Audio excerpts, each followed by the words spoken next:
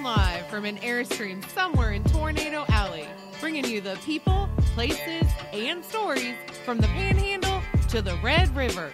This is your Only in Oklahoma show.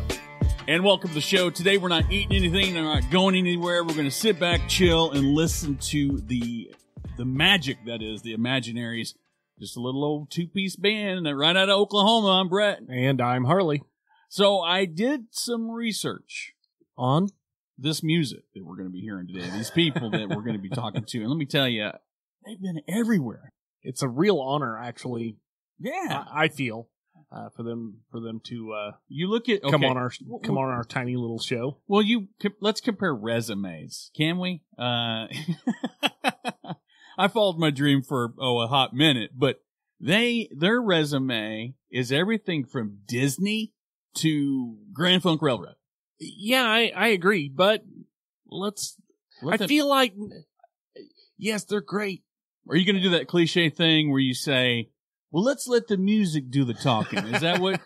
You know No, what I mean?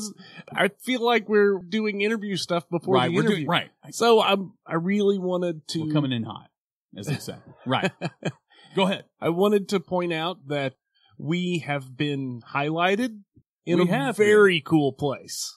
In a very cool place that we may or may not have eaten at recently. Absolutely. Yes. DeCentio's in Marlow, Oklahoma. Yeah. Paid us the honor of putting us on their menu. Yeah. Their huge chalkboard menu. Right. We're right in the middle of that. We've come a long way from having locations cast shade on things that we've done to actually shining a spotlight. But we had some help, to be fair. We did have some help. This is a huge shout out to our listeners. We've had a few people go to DeCentio's and tell him that they're there because of us. And one couple bought everything on the menu. Now, here's the thing. I don't know who you are. A lot of people go, they're just making it up for the show. No, this is a real thing. This really happened. They went and bought one of everything on the menu. I think that's awesome. Everything. And there's a lot of really good everythings on the menu. Yes, I agree 100%. Anyway, we were super pumped about that. So whoever you are, let us know. Shoot us over an email, OnlyinOKShow@gmail.com. We'd love to hear from you. I think we should probably get to our interview. Right. Coming up, we've got Maggie and Shane from the Imaginaries. Stick around. With all of the changes in the tax credits and the stimulus payments that have been thrown about, I feel like people really need to get a real good grasp on what they're going to be doing for their 2020 taxes. Right. To be fair, there is no immunity against taxes either. There's no vaccine that's going to help you avoid paying your taxes. Absolutely not. Taxes aren't going away at all. As much as we would love to think that the IRS is just going to sit the next play out, right? The IRS is going to take one for the team. Right. I do not believe that that is on the schedule. So I think that if you have concerns about your taxes, right, that you need to reach out to Holiday Tax Group for a free 30-minute consultation. Look, since 2010, they've been doing everything, taxes, balancing everybody's books. Also, if you're a military personnel or a teacher, you get 20% off. And heck, you get a free 30-minute consultation. Right, and you can get that by calling them at 405-730-3100. Or you can catch them at holidaytaxgroup.com. That's holiday with 2 L's.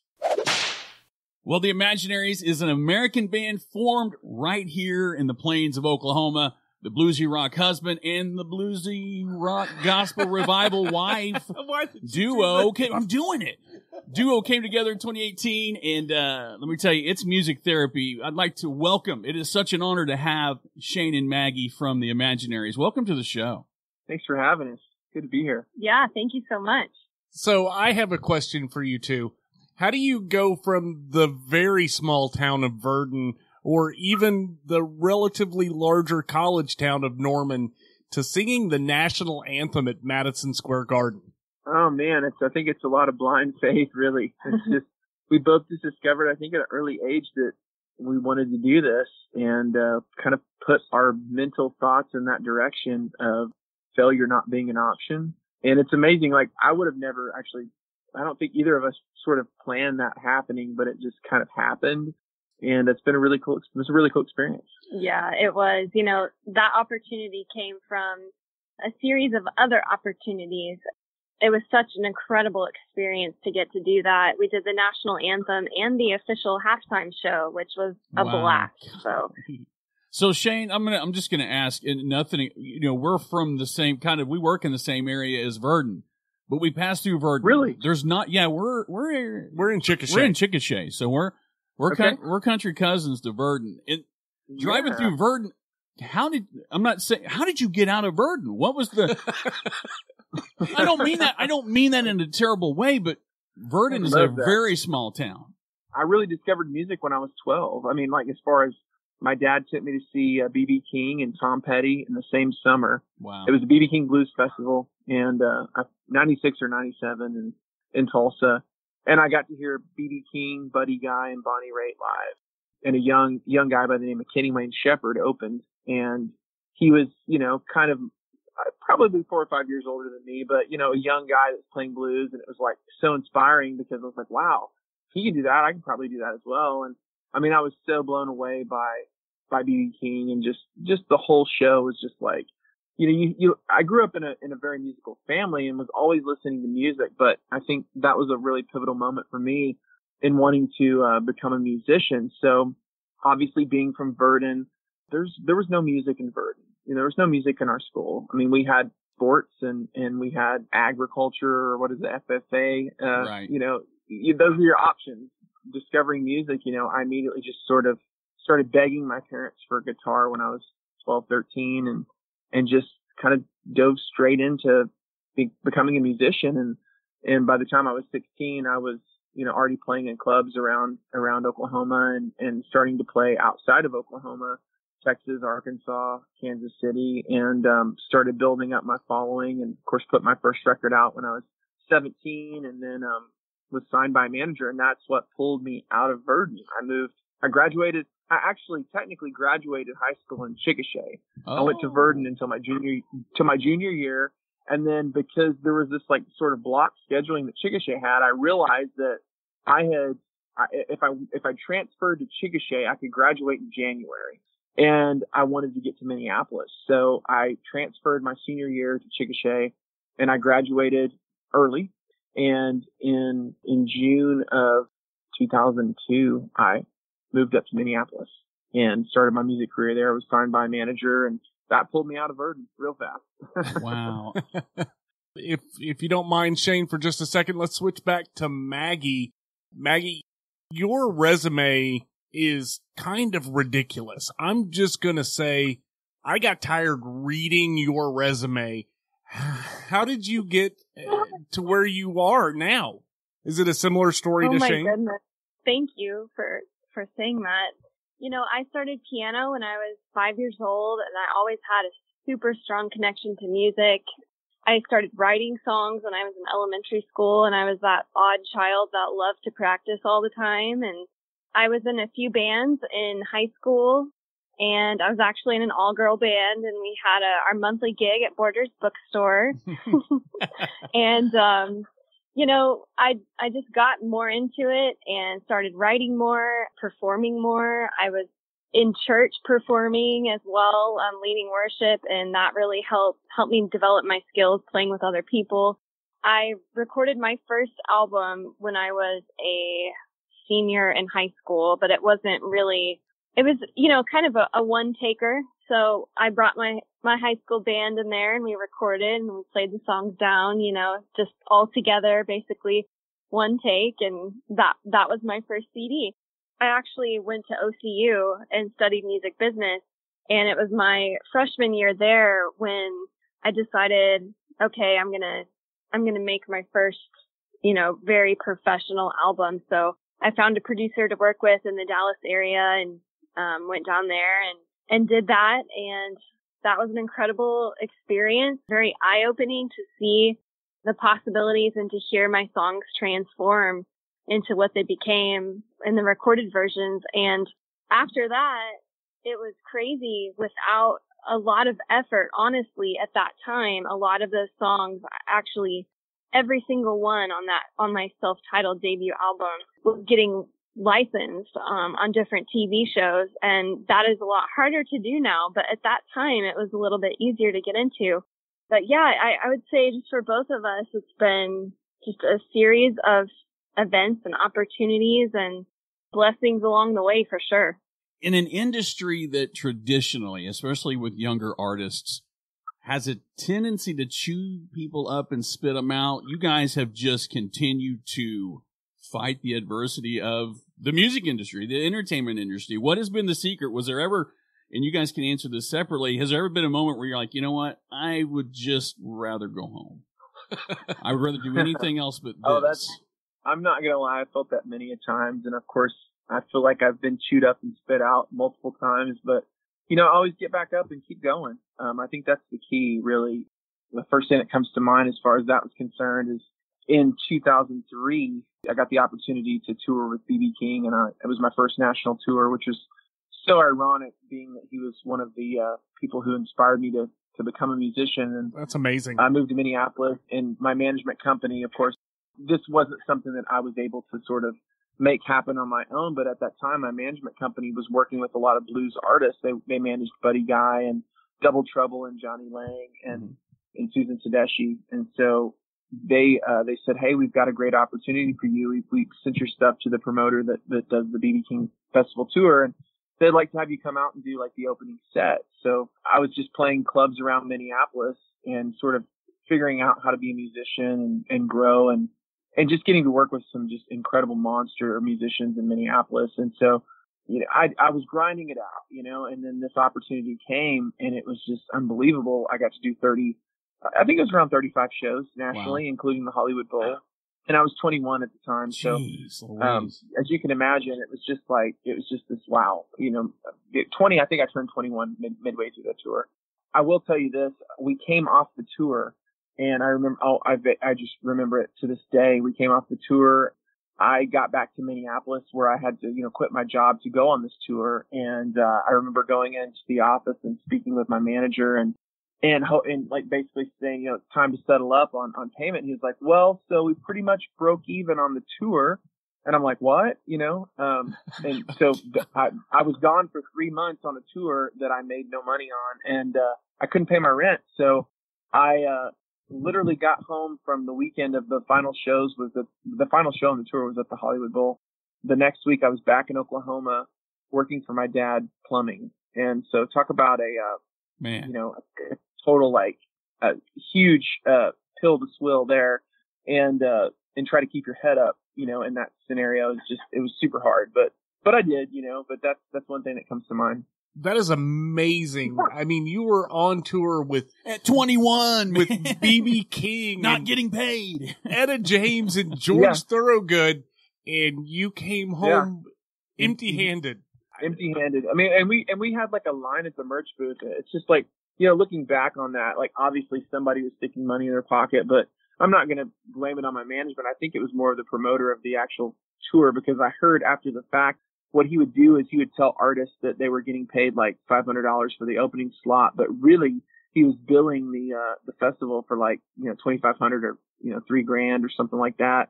And then he was sticking the money in his pocket, and I can't prove it, but I was heard that that's what happened after the fact. But the music business is not a bit, it's just, you have to have this never ending thirst to get back up and keep going, because man, it'll beat you down. This path that we've chosen, or, really the path has chosen us, is anything but easy. And after being rejected constantly, I mean, that wears on anyone, What may be even worse than that is getting no response from people. And we get that a lot as well. Just nothing.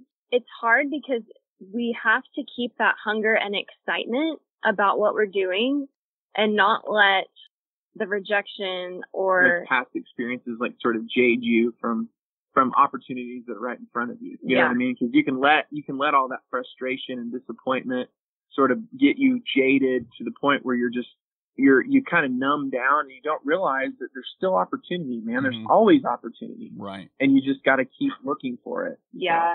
And, one thing I've learned, it's kind of sad, but trying not to get too excited about something until it's actually happened, because up until that point, it's still up in the air. There's a chance that it may not actually come through. And so that's something I've really had to work on, is even though maybe I've been given an opportunity or we've been given an opportunity, I'll plan for it, but I'm not going to like get so excited about it that if it doesn't happen, it's not going to be the end of the world, because that has happened before.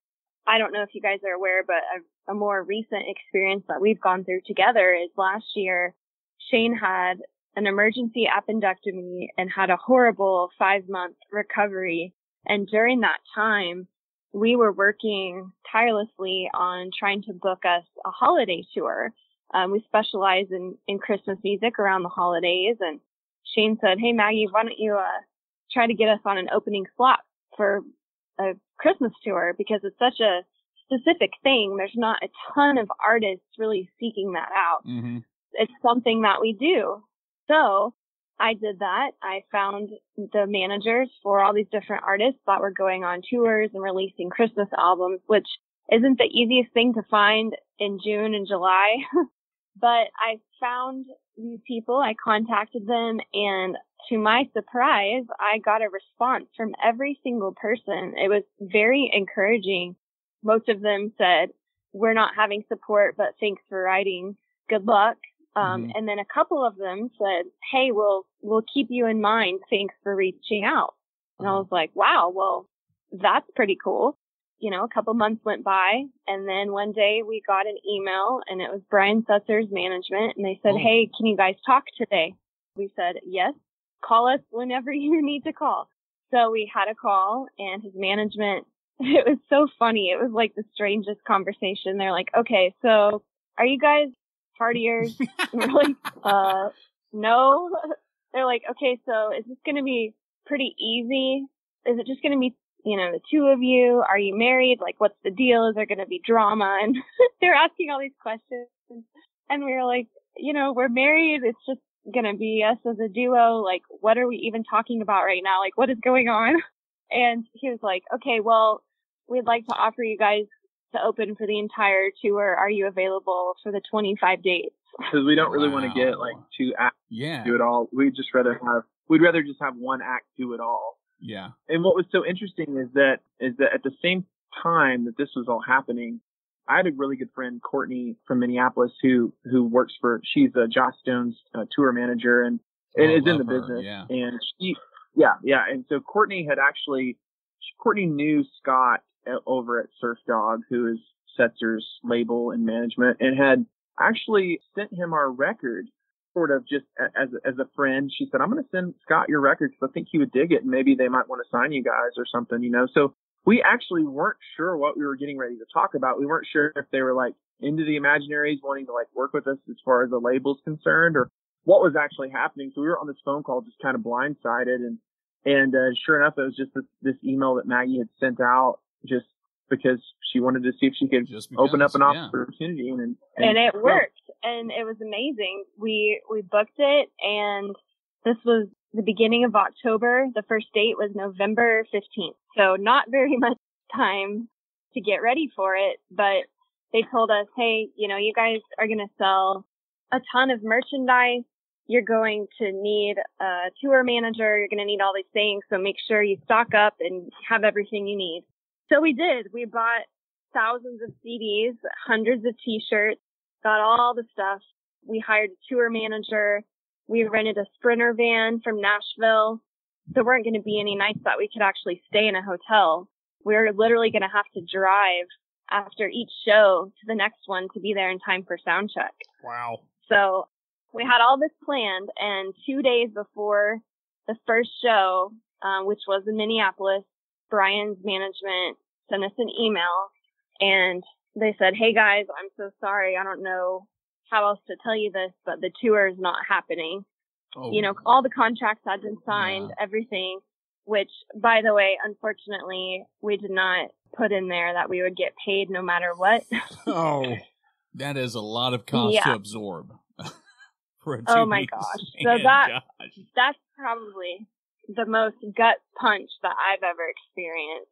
honestly. And just to set this up a little more, like like Maggie said, we had rented the Sprinter van, and we were actually literally packed, and we were actually already on the road to Minneapolis, which the first date was 2 days away. And so we had left, and she actually found out about the tour cancellation from a Twitter post. Yeah. Oh, and she was like, you know, we didn't even actually get a call at that moment until after. It was about an hour after when it was public that management called and told us that. So it was rough. It's like finding out your girlfriend is single on Facebook because she updated her status. You're like, wait a second. Totally. So, I mean, I would think it's a similar thing now, because you know, honestly, it's like as a creative person, it's like it's so hard to get an opportunity like that. It's so hard to get somebody to just stop and give you a chance, right, and take a chance like that. And once you and to get a chance that's so great like that we know we would have gone out there and slayed it and made a lot of fans, and it would have opened doors for us. But to get that opportunity taken away, it sucks, man. So kind of really Mike, next thing is, you know, some years ago, Chris Stapleton, we all know he's a great songwriter. Somebody asked him, look, you could have stayed home, collected mailbox money. Why would you want to go out on the road and take the chance? He said, because I want to hear them cheer for me and my song. Man, that's got to be daunting to think about putting yourself on the line like that. Why not? Why not just sit home and write jingles or write songs and sell them to Florida Georgia line? You know what I mean? Yeah, I mean, for us, it's just who we are. We're artists. We love songwriting just as much as we love performing. We love recording just as much as we love writing. It's all equally, I mean, for me at least, and I think for Shane too. I don't know. I still think the magic is in the live performance and the connection with your fans, you know, and that's really what drives you to want to do this more, because there is no, like, you can't describe that feeling, that high that you get from playing a great show with great musicians and to a crowd that appreciates and loves the art you're creating, you know? Yeah, for sure. So I totally get why Stapleton wanted to do that, because, you know, he can write great songs that, you know, that all these country guys cut, but it's not as, it's a different feeling, man, when you're on stage and you know that people are connecting to you, you know, and what you're doing. It's a unique thing. Yeah, there's really nothing like it. But yeah, throughout all this stuff that's happened to us, I mean, it obviously gets us down for a little while, and then we decide to get back up and let's see what else we can do. And you know what? It fuels us to know that we've gotten these opportunities ourselves and we can do it again, and we can do something bigger than what we did before. It's not easy at all, but I think it's just who we are. We're just very driven and passionate. And like I said, the music has called us, so we will follow.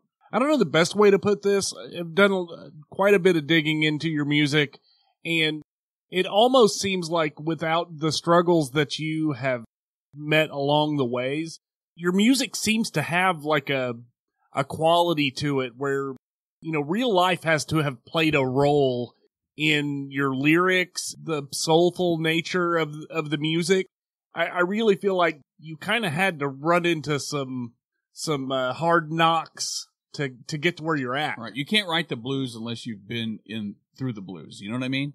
That's the truth. That's the truth. I mean, I think that you can put any emotion into music, but for sure there's been a theme of struggle and perseverance in our music, and especially, you know, my solo stuff leading up to starting the Imaginaries. I mean, I had a record called Beauty in the Struggle, which is, you know, I mean, it says it all. It's like you got to find that beauty in struggling as a musician, and we've put a lot of energy into songs like that, and just songs about keeping the faith and keeping on believing in what you know you're meant to do in life. And I think we write those songs because we really need to hear that ourselves. You know what I mean? It's like, as much as we know that is a message that other people need to hear as well, it's like we really need to hear it too.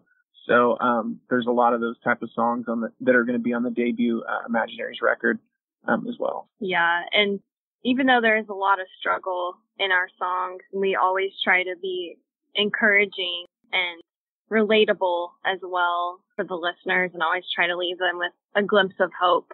That's our goal. Your music video, Revival, for starters, you've got a lot of Oklahoma in there, But secondly, it's one of those things where if you watch it, the hair stands up on your neck. You feel like it. You guys really have conveyed a certain set of emotions into really a 3.5 minute long video. Yeah, I appreciate you saying that, because that was exactly what our intentions were going into that. Yeah, we decided that we had to do a pretty epic video for this song. And honestly, once we had written the song, we kind of knew this is a very special song, and we immediately started dreaming up what the video is going to be like. And that process of recording, we went to Muscle Shoals and recorded the album, and that was, I believe, the first song that we tracked. Yeah. And it definitely had something special going on in the studio. Some magic was captured for sure. Well, and, Muscle Shoals is a I mean, that's big time. That's hallowed ground. It really is. It is. It really is. You know, Maggie and I probably would have never had that opportunity had it not been for our good friend Devin Powers in Los Angeles, who he's an incredible musician and composer and a real dear friend of ours. He had connected us with a friend of his from the Bay Area by the name of John Cunaberti. And John is an incredible producer and engineer and has worked with just tons of fantastic artists through his career. And he started this thing called the One Mic series. And he had done so many things throughout his career that he had a conversation over coffee with some other recording engineers about recording a full band with one microphone and making it sound great. He sort of started on this quest as like a dare, you know? And so he decided that he was going to find musicians and he was going to go record them in legendary studios around the country. And he was going to start sort of this thing called the One Mic series and make it be like a YouTube series. And his son is a filmmaker. So we got asked to be a part of this, and it fell out of nowhere. At that time, we had just started stockpiling songs for this project, and we've been talking about it for a while. We were both sort of kind of at the point where we felt maybe a little bit exhausted from just the struggle of our solo careers. You know, I was coming sort of off the record, and Maggie as well. And we had songs that we had written that didn't fit those projects and stuff that maybe we co-wrote with other artists and we kind of liked for ourselves. And so anyways, we got asked to do this thing in Muscle Shoals. And at that time, we didn't even know what the band was called. We just went down there and we got to experience this whole process, which was us showing up in Muscle Shoals, connecting with some studio musicians. We connected with the great David Hood, who played bass on every, you know, Muscle Shoals recording you've ever heard of, from Aretha to all the greats. And so we had a band, you know, we got down there, we had a band and we rehearsed with them the day we showed up. And then we went to the studio and recorded this. We did 2 songs. It was a magical thing. It was just so cool to, you know, show up, meet these musicians, walk into a studio. We rehearsed, you know, for like an hour, and then we were ready to go. And we played our songs down around one microphone, and even they had never done something like this too. So this was all a new experience for them, and they're very seasoned. The guitar player, Kelvin Holly, toured with Little Richard for 25 years. And, you know, he's played with everyone, you know? So, I mean, these guys, they're seasoned session guys. Yeah. Exactly. So it takes a special thing for them to get super excited. And so we went in there and they loved our songs. So that really made us excited to begin with. And then we cut them around one microphone, and it took a little while to set up the session, you know, because essentially where our placement of our amps and the volumes that we had in the room, that was sort of the mix. And so it took a little while to get it right. And then we went ahead and recorded. And I'll never forget walking into the control room and the guitar player Kelvin saying, man, he would walk up to Johnny. It's like, man, I don't know what kind of voodoo you've got going on, but man, that's incredible. And it sounded amazing. So that whole experience of doing that is what started the Imaginaries. Yeah. And it prompted us to go back there to record the album. We got to work with a lot of the same musicians on that. And it was a very fun, easy, awesome experience. Back to Revival, the song and video itself. We wrote the song with our friends Stephen Goss and Nathan Angelo when we went out to Nashville for a trip, and we all felt like it was really something special. We've been working with a director here in Oklahoma, Reagan Elkins, out of Chickasha. He's done our recent music videos for the Imaginaries. He's done all the Imaginaries music videos so far. And we told him, we said, hey, you know, we have this idea. We want to do something that's, oh, brother, where art thou, kind of inspired with a Bonnie and Clyde vibe. And he was like, oh my gosh, okay, that's amazing. I totally am game for that. And so we told him a bunch of our ideas, and then we told him our budget, and we're like, can you make this happen for this little amount of money? He's like, let's figure it out. So it's been really great to work with him and figure out how to make these pretty awesome videos for an affordable rate and do it here in Oklahoma. We actually have not filmed anything outside of the state with him. So there's a lot to work with here. You're right. There's a lot of Oklahoma and revival. We actually filmed a tiny bit in Chickasha. We filmed in Enid for our saloon scene and the train scene. And then there's some Medicine Park in there, isn't there? Yeah, I think so. Absolutely. Yeah. Lots of Medicine Park and Wichita Mountain. Yeah. So we are really proud of how the video turned out. And it's actually like almost 7 minutes. It's really a short film. We added some dialogue at the beginning and really wanted to have an art piece that we were all really proud of. And I can say, you know, we definitely are all very proud of how it's turned out. And we've been submitting it to film festivals. And so far, it's been selected for 3 across the world. Wow. So that's very cool. It means a lot to us that other people think it's great too. So. Well, Shane, you're a little, to me, you kind of remind me of a young Dickie Betts, and Maggie, you kind of have an Alison Krauss quality. How do you bring those two? You have 2 distinctive styles that seem to just melt together. There's those harmonies and just the tone and the arrangement. How does it, give me the secret sauce. Well, there is no secret sauce, because I think that you have to kind of back up and realize that early collaborations between the 2 of us when we first started dating it wasn't easy because our styles were so different. But around 2009, Maggie started working with a college booking agent. She was going to start booking shows at colleges, and so they started pitching her for all these shows, and she booked a national tour doing like 35 or 40 colleges all across the country, and she didn't want to go on tour by herself, so she said, hey, can you come play guitar?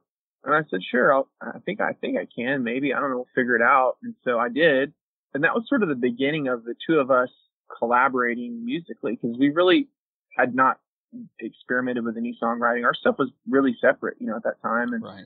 And I think that honestly, what has led us to this road is just years of playing together. You can't, there's no like secret formula for that. Right. You just have to do it. And the more you do it, the more you connect, the more you sort of learn the other person's tendencies, and you get tight.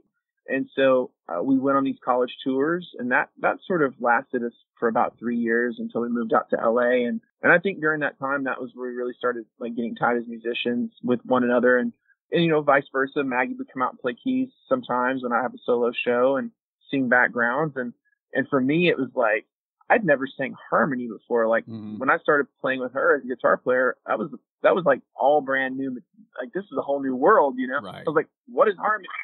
I'm the lead singer. I don't have to sing harmony. Yeah. Right. And so she kind of really schooled me on that, and she was really natural at it because she had done it in church growing up. So I think that that history of us just playing together way back then sort of made this transition into Imaginaries, made it feel like it fit, you know what I mean? Mm-hmm. Because we had that history of playing together, and that's really, I think, the secret to it all. Maggie, what's your take, Maggie? We've done it a lot. I totally agree. And, the first things that we did together were Christmas songs. We released a few Christmas songs under Maggie McClure and Shane Henry. Christmas has its own vibe, so it totally works. Our goal with our Christmas songs has always been for something to be timeless and classic, and just to have that Christmas sound, and not to sound like it was made in any certain time period, or really be genre specific, but just be super accessible for the holidays for anyone. That really started it as far as recording together. And then of course, I would sing backgrounds on his records. He would play guitar on mine.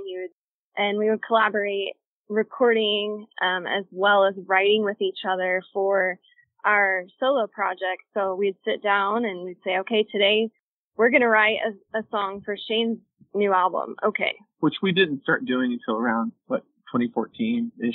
Probably. Yeah, that around in there. Your time was on record. Yeah. Right. Yeah, probably more like 2012 or something.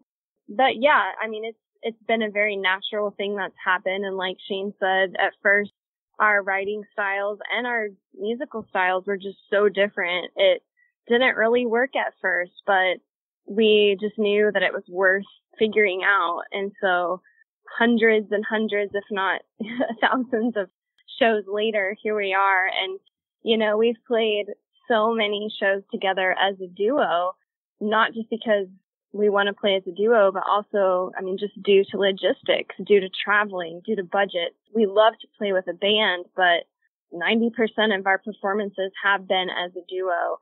We've really learned how the other one works. We learned to really listen to each other. This experience of the Imaginaries has been really exciting because it's been new for us. It's also been a challenge because instead of one of us being the front person and making the decisions or leading the band, now we're both doing that. And so it's been interesting to figure out how that works as well. Ultimately, a bunch of people at every show before the Imaginaries was formed would say, I want the CD with both of you on it. And we're like, well, I have 5 records and Shane has 5 records. And then we have a Christmas album. And they're like, I want to hear you guys together. Can you just record something like you sounded tonight? I'm like, oh. And this happened at every show at least once. We had the thought in the back of our minds forever that we wanted to do something together, but the thought of doing something brand new was honestly just like, terrifying to start completely over. Once we just decided to do it, we jumped in, and it's been so exciting. Like I said, it's been fresh. It's been fun for us, which I think, like Shane said, we kind of got exhausted trying so hard with our solo careers, which we're still going to keep putting music out under our solo names as well. This has been a really natural thing that's happened, and these songs just came to be. They weren't forced at all. The style wasn't forced at all. It's just a nice combination, I guess, that probably wouldn't have existed if it weren't for us coming together. So are you guys just like huge fans of unicorns and gnomes? Where's the name Imaginaries come from? Oh man, that's a funny story. So after we did this one mic series, we didn't have the band name. John reached out and he said, hey, we've got the video edited for the one mic and we're going to release it next week on YouTube. What do we title this as? Leading up to that, we've been really kind of brainstorming, working hard on trying to just figure out what we were going to call our band. And you know, the idea of it just being Shane and Maggie to us felt a little too sort of country or bluegrass. And we just said, you know, there's a lot of bands that are like duos that just go by their first names. And it just like doesn't Matt and feel Kim very and stuff memorable. like that. Yeah. Sure. Yeah. Absolutely. It just felt like an easy cop out. Yeah. Yes. So we started just brainstorming. We had like a storyboard of ideas and names. And then we would go to our music attorney and we're like, hey, is this, check and see if this is taken. And then we'd find out that the band in Sweden already had that name and it was copywritten or whatever. And damn so Swedes. it's kind of a frustrating. It's hilarious. I mean, it's like you think about how many people are on this earth, like everything's taken, you know? Right. I was like, man, I don't know how we're going to find something, but it'll eventually come. I'm totally honest. I had a dream. This was right towards the wire of needing to get something to John. And in the dream, we were playing on stage. We had a sign behind us that said the Imaginaries. I guess it just came from sort of my imagination and need to figure this out. It just was there. It landed. So I woke Maggie up in the middle of it at 3 a.m. or something and said, I think I know what the band name is. I think we should go with the Imaginaries. What do you think of that? And she goes, I love it. First thing I thought was, I need to double check, make sure that's not taken by Disney. And you know, there's the Imagineers. Yeah. Which her dad still calls us the Imagineers. He hasn't figured that out yet, the Imaginaries, but that's okay. But that's how the band name came. Yeah, we had been leading up to that. We had all these poster boards with scribbles of ideas, and I mean, we had all kinds of names I don't know. I think it's because we were working on it that it came to him, but it was definitely a divine thing that it happened that way. So can we hear the real story now? When he woke you up at 3 o'clock in the morning, did you punch him in the jaw for waking you up at 3 o'clock in the morning? No, I was super excited because this is something that we had been toiling over for like weeks to try to figure out this name. And we were working with our branding team, our attorney, we were asking our friends, and it got to the point where we were asking too many people, and we had all these opinions and all these thoughts. Once he said that, and honestly, I would get excited about something and then it would already be taken. So I was getting used to looking it up on this website to see if it was available. So when he told me, the first thing we did, I love it. Let's look it up. And so we looked it up, and there were no bands named that as far as we could tell. I actually went to sleep better that night after that, knowing that we had a name. You know, there's probably a Swedish band that woke up at 4 o'clock that morning that wanted that name. So, guys, an issue that Brett and I have had since the beginning of the year, you know, the whole COVID thing, we're a show about Oklahoma tourism. So everything kind of got shuttered, and it really threw us for a loop. We were doing really well with the show. Everything was rolling in the direction that we expected it to, and then all of a sudden everything is canceled. Right. How has that impacted you? You guys tour the country. As you can imagine, just like it's, you know, impacted you guys, it's definitely had an impact on musicians all over the world, all over the country, and definitely in Oklahoma. January and February is a slow season for musicians. There's not a lot of stuff going on. During that time, we, just like a lot of others, were booking heavily for the spring, summer, fall of 2020. We had kind of a down period in January and February. Also, I had to get a gum surgery, which kept me from being able to sing. And during that time, we were booking shows like crazy. Our first big show was in Medicine Park on March 14th. At Park Stomp, and we were really looking forward to being a part of that festival. So were we. We were too, yeah. Yeah. So that was our first show that was scheduled, and the very first weekend that things started getting shut down, and it was just one after another. And we've had about 25 shows get canceled for 2020. Ooh. And even outdoor shows. We've only played, I mean, 3 shows. About 3 live. It's been a whirlwind, honestly. The few shows that we have gotten to play we've been even more grateful for them. You know, it means something different now. It really does. And, you know, we've done a ton of Facebook Live shows of our own and with other venues and different organizations, but there's nothing like a live performance connecting with people in person.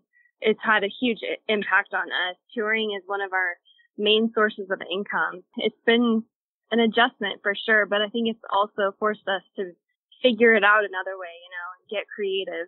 So, as a couple of guys that really like hearing live music from the other side of the stage, we can say the same thing. It's just not the same. It isn't the same. And we are seriously looking forward to you guys being able to be, not just you, but musicians in general, being able to be out there doing shows. We're excited for that. But with that being said, with scheduling, are you literally writing everything down in invisible ink because you can't commit to anything? Because, I mean, every time you turn on the news, something new, we're meeting about this, we've got to have a coalition to figure out COVID. How are you guys planning ahead? Or are you just kind of playing it by ear? Well, we're kind of looking at other things really at this point. I mean, we've had one show at the Guitar Sanctuary in Dallas that's been moved 3 times now. And I think that it's now finally in September, right? If it happens, it may get moved a 4th time. So, I mean, I think we've just kind of realized that we're just going to have to, you know, deal with that for 2020. And one of our release strategies with the Imaginaries debut album is we know that we're a brand new band, and we know that we live in a time now when it's just been so difficult to get people's attention. I think the idea of people just sitting down and listening to records, I don't think that really exists so much anymore. I mean, I know there's probably people that do that, but I think that we live in a society that's so busy and it's so driven on just go, that people are listening to music on the go and they're listening to singles. our strategy for releasing this record is rolling out a song at a time, and each song will be accompanied with a video. And that allows the people that do discover our music to sort of get to know us and get to understand what these songs are about and dive deeper into who we are as artists. And we're hoping that by the time next year comes and we're able to finally release the record, that we'll have sort of built up a little bit more of a following. And when we hit the road in 2021, we'll have some more fans to play for. I've noticed that a lot of artists, especially right now, are either dropping surprise albums or releasing albums early. And even, like you said, the strategy of kind of trickling out music to kind of get us along till the album release. I'm seeing a lot of success there. Hell, I'm a victim of it. I've downloaded tons of music that way. But in terms of the release, when can we expect the debut? When's the next single going to hit? Give us the calendar there.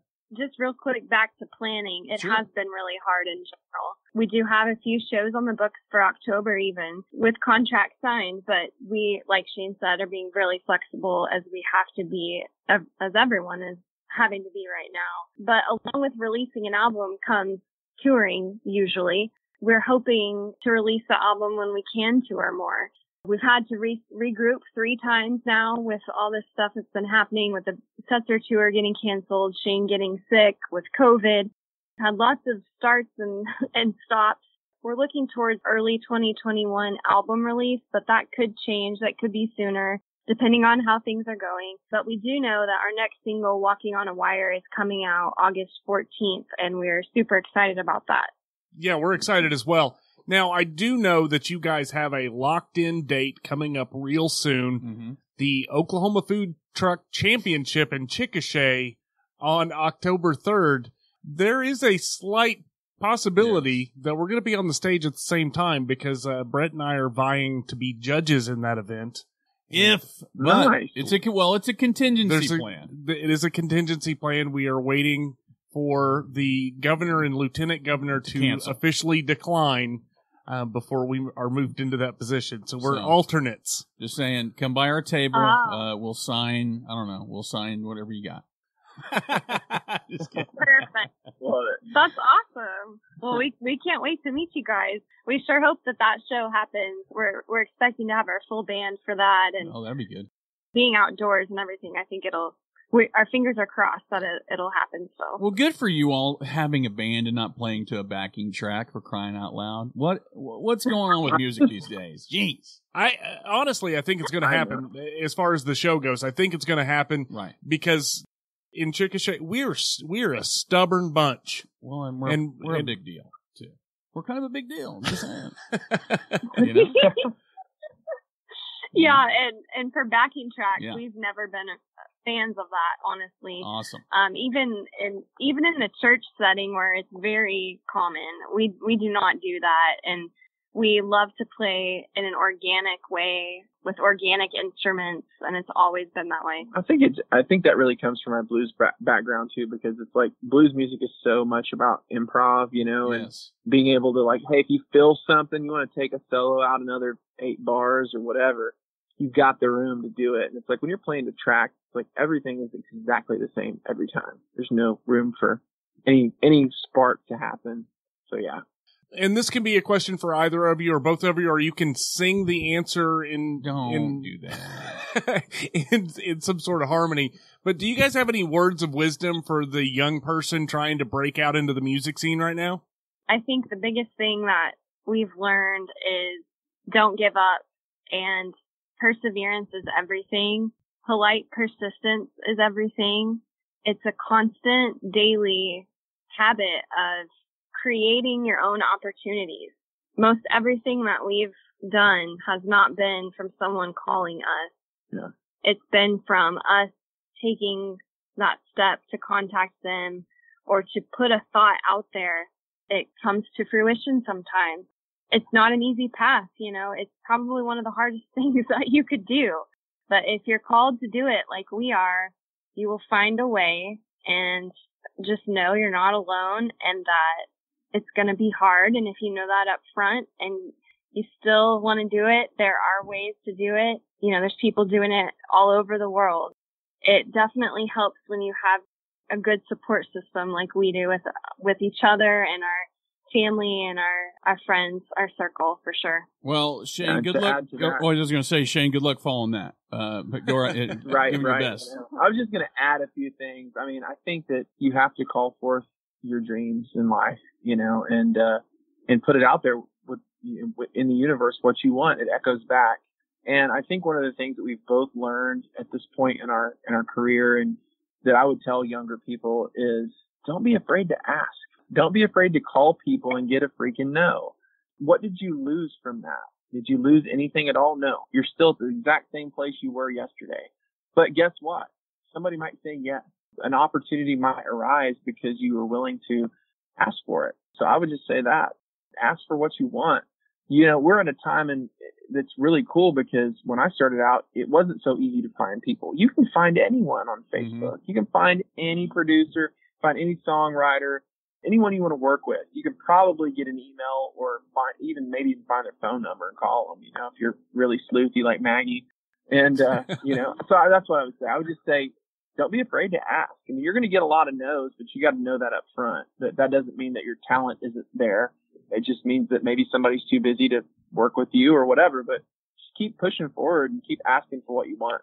Every no is one step closer to a yes. I like that. So where is the best place? I know I'm asking an obvious question. What's the best place to find your work? I know YouTube is loaded with you guys, but where's your clearinghouse? Well, our website is Imaginariesband.com. And on our website, you can find all of our other things like social media, YouTube, all that stuff. So we are Imaginaries Band on everything. So on Facebook, Instagram, Twitter. I think our YouTube is just The Imaginaries. We'd love to keep in touch with the listeners and you guys. And yeah, right now we're driving everyone to the website. Awesome. I mean, everybody's staying at home and being socially distant. We need something to do with our computers besides look for our exes on Facebook. I'm not saying what I was going to say that when you said you can find anybody on Facebook, but I was like, I didn't want to be creepy about it, but my exes are, I think I'm blocked. I think I'm blocked, to be honest with you. I think I'm blocked. So you're like, oh man, I shouldn't have broke up with Sarah. I don't know about that. I think there's probably something legally binding. But anyway, no, you guys are I love what you're doing. Your music, it may not speak to everyone, but man, it speaks. You know what I mean? You guys really put it together. Yeah, I love the sound. Like I said, the comparison, I love that bluesy sound that comes through from your side. And Maggie, when I close my eyes, sometimes I do hear that Alison Krauss Union Station vibe. You guys I love what you all are doing. Thank you so much. I think it's a unique juxtaposition of our two styles, and it worked. And we're excited. Yeah. Well, thanks for coming on the show. More records. Yeah, absolutely. But thank you so much for taking the time, reaching out, and being on the show for sure. Absolutely. Yeah. Thank you so much for having us. So one of the things I really like about them, I'm looking at a list of things that I like about them that we didn't even mention. No, we didn't. There's a whole lot of stuff. If you guys have the chance, just go scour their Facebook page. It is amazing to me, all of the projects and all of the movies and TV shows that they've been affiliated with over the years. I just want to say something. One thing I like about being in a podcast, we have not a rare opportunity, and I think when you talk to people that are artists, you talk to people that are good at their thing, there's this tendency when you work, I hate to say it, for radio or for TV, to almost sound disingenuous about, oh, that's great. Tell us about the thing you do. I'm legitimately blown away. It's a real reaction. I think I said it to Shane or to either one, really. It may not be your bag. It may not be your thing, but there is no doubt there's talent there. I mean, I got nothing against cover bands, but they write their own music. They play their own instruments. Not only that, but just their attitude. Oh, yeah. I mean, they're old souls. If I can be, they do, the old soul thing is 100% accurate. It amazes me that they're as young as they are. Oh, yeah. And they've accomplished so much, but their attitudes about the whole thing. No, they can give a lecture on just being positive. Oh, yeah. And there's if you look through social media and you look through They talk about there being a moat around the White House. There's a moat around the country. We are in dire need. We are in short supply of some type of ray of sunshine, some type of a hope. And I don't know. I think they are agents of hope. They're enthusiastic. Yes. They're optimistic. They're looking to the future. All the things that everybody needs to be doing right now. When I was listening to them give their closing thoughts, their light at the end of the tunnels, I felt guilty. Honestly. You know what I mean? I feel like I've missed a lot of opportunity maybe because I'm afraid to say, hey, look at what I can do. We're afraid to hear the word no? Yes, I hate to hear the word no. And if you're listening and you know me, you know that. So we do have some house cleaning we do to discuss. Mm-hmm. First and foremost, right. Your son has a surgery coming up this week. Yes, an open heart surgery. Pretty serious. Yes, you have the support of me and my half of the listening audience. I mean, we're behind you. Right. I don't know about your half of the listening audience. I don't know if I have a half. I think they just, you know what I mean? I think they just, I'm along for the ride and they just tolerate me riding in the back of the truck that you driving. In all seriousness, though, prayers, love and light, all of that. If there's anything that you need to help in that process, we're here for you. It has been the most absolutely most difficult thing. It's hard enough starting over at 43, which that's not old, but to become a new parent again is a challenge within itself to have to be the parent of a child that has something as serious as tetralogy of Fallot. I'm telling you, it shook me to my core when we found out. But the good news, he's in great hands. The surgeon is a renowned surgeon. I mean, I think he travels between here and Houston. Everything we've heard, if you look, and I don't know what they call a Yelp review for a doctor, but everything we've heard is positive. So I think he's in good hands. It's just it's such an interesting time to be anywhere near anything medical right now. It's just so uncertain, but I think everything's going to be just fine. Well, like I said, you've got the prayers and hopes. Yeah, I appreciate that. Absolutely. That will possibly have some impact on the shows over the next couple of weeks. Yeah. We're not 100% sure what's going to come together. We have every intention of a show being released on schedule, but it may not be what you're used to. If that's the case, hopefully you can bear with us while this gets taken care of. We're creative. We've been around for a while. We've been doing this for a while. We've seen this type of thing before. But rest assured, we will be back. And if you guys are a fan of what we're doing here, the only ask that Brett and I have is that you subscribe to the show. So if you're listening to us now, you like the Imaginaries and you've come across our podcast, go ahead and go over there and hit the subscribe button. That is super helpful to us, and it'll make sure that our shows come up in your feed from here on out. But for now, we're going to leave you with a little special treat. That's right. We have some music, don't we? We do, from the Imaginaries. Right. And this has been the Only in OK show. I am Harley. And I am Brett. And we're out of here. Peace.